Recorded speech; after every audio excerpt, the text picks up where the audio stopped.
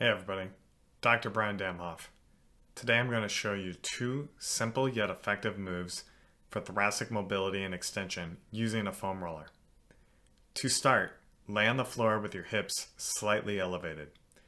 You will place your hands behind your head and bring your elbows in to open up the mid-back. Then you will use your feet to roll back and forth. You will want the foam roller to remain perpendicular to your thoracic spine, and you will roll from just below your shoulder blades to the base of your neck. You should roll at a nice, even pace, not too fast and not too slow. You may get some clicking and popping of the spine as well.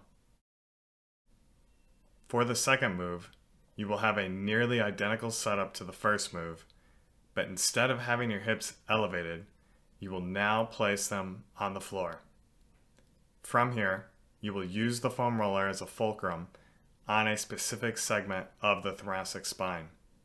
I like to start at the bottom of the thoracic spine and work my way up, holding each position for either a couple of breaths or 15 to 30 seconds, depending on how it feels. It is important to make sure that when you extend, you keep your low back locked and that the extension doesn't come from your low back. It is also important to stay nice and relaxed in the extended position.